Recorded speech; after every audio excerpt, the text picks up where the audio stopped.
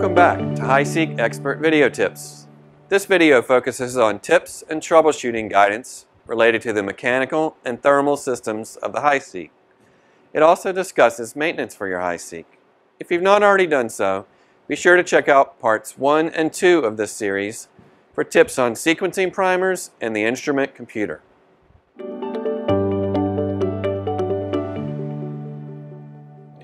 The temperature for the SBS chemistry on the HiSeq is controlled in 2 locations: the chiller, which keeps the reagents cold, and the peltiers found beneath the flow cells, which heat and cool the flow cells as needed during the SBS chemistry. Let's first take a look at the chiller. The chiller compartment has room for racks of reagents for flow cell A, flow cell B, and a single rack for paired-in reagents for both flow cell positions.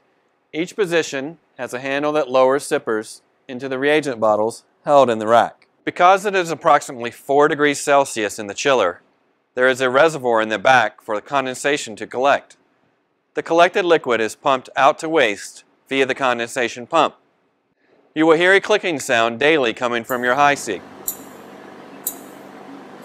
That's the condensation pump. It drains the liquid from the reservoir in the back of the chiller to waste. The condensation pump waste line is the one that is thicker than all the other lines. It is best practice to ensure that the chiller is clean of any condensation or spilled liquid before each run. A quick wipe down can help keep the condensation pump in good working order. When loading reagents into the chiller, make sure to get down to eye level with the reagent rack and monitor the sippers going into the tubes. It is possible for the plastic sipper to get bent and potentially miss the opening of the bottle. This results in pulling air into the lines and run failure due to lack of reagent delivery. While the instrument is running, make sure to monitor the chiller temperature. There is no high temperature warning message, so contact your Illumina support team if you see the chiller temperature rise above 7 degrees Celsius for an extended period of time. The temperature will spike when the door is open, but it should quickly return to expected temperature range of between 4 and 7 degrees Celsius.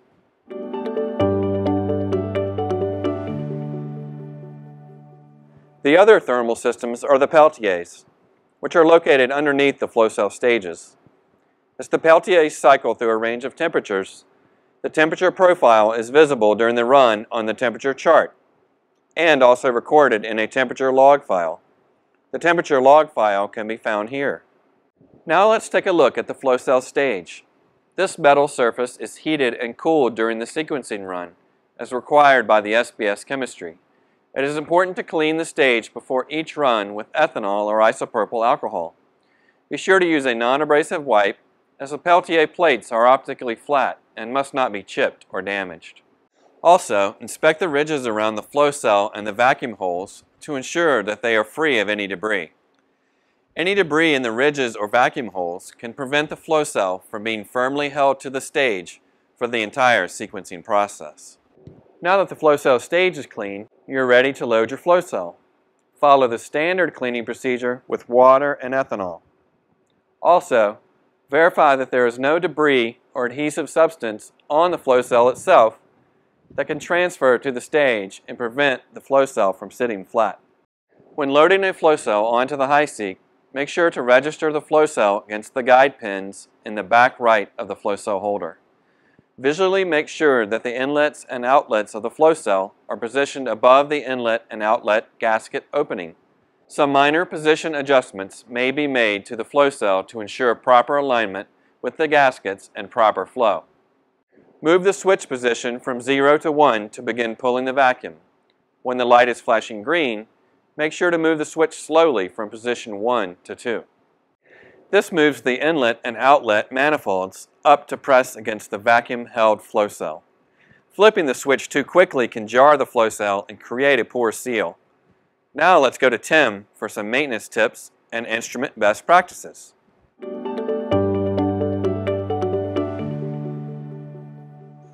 Thanks, Chad. Let's highlight a few best practices that will keep your HiSeq instrument in excellent working order. After a sequencing run, but before maintenance washing, Illumina protocols instruct the user to replace the disposable black gaskets. This allows the new gaskets to condition during the repeated pumping of the upcoming maintenance wash, which allows them to form a better seal with the next sequencing flow cell when it is loaded. Because the HiSeq is a Fluidics-based instrument, it is vital that routine water and maintenance washing is performed. When performing any wash, it's important to separate out the waste lines for accurate collection of waste volumes. Measuring the wash waste volume of individual lines can be crucial data in identifying lane-specific Fluidics problems or general flow issues. The actual collected waste volume should be within 10% of the expected volumes. If in doubt, contact your local service and support team or technical support. To illustrate this point, on the right are 8 tubes that captured the waste from a water wash on side A. One tube, which was collecting waste from lane number 3, is significantly lower than the other 7 tubes and would clearly indicate poor flow. If all the waste lines were put into 2 large tubes, in this example we may get 31.9 milliliters in one tube and 34.6 milliliters in the other, for a total waste volume of 66.5 milliliters. This is within 10% of the expected 72 milliliters and very close to the total waste collected from a separate, successful wash on side B, as seen in this data table.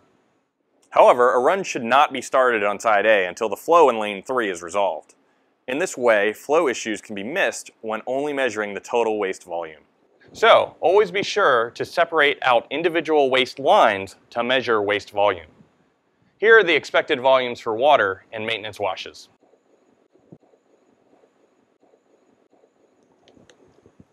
Be sure to follow the guidelines for washing your HiSeq instrument as listed in your appropriate user guide. Simply put, for better long-term performance and uptime, be sure to wash your HiSeq routinely. We also recommend labeling the water or wash bottles and tubes by their numbered position in the rack. This prevents any cross-contamination between reagent positions.